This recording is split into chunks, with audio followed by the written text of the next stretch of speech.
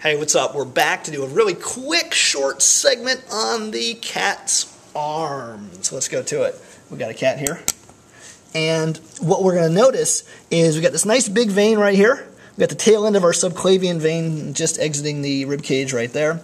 And once we get right here, we're really getting into our axillary vein by the time we get down to here. Okay? I generally like to use the side of the cat's face as a good landmark for where I'm going to be in the axillary vein, because when everything gets all split open, it can be kind of hard to see. If we keep going down, we get next to this big biceps brachii muscle here, and we get into the brachial vein. If we kept going, we'd find an ulnar vein and a radial vein as well.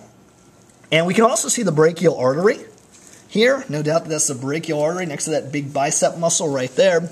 If we follow the brachial artery back up, we'll get into the axillary artery, and if we keep going, he kind of dives underneath the veins here, but if we keep going, we'll eventually, there he is, we'll find the subclavian vein as it gets back into the vein, artery. What did I mean to say? I meant to say artery. We'll find the subclavian artery as it gets back into the rib cage. I wonder if there's anything else cool about this cat that we could top it off with. We got some nice pericardium that we still see.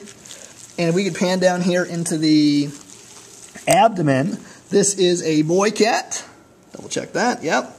And what we see in this boy cat right here is one of his testicular arteries. Look how skinny that is. That little skinny red thing right there comes out just below where the renal artery is going to be. And there's my renal artery. Boom, right there. So there's the renal artery. The next paired artery, as we come down, is the testicular artery. And if I go on the other side, it's even better on the other side, which is pretty awesome. These guys did not kill it.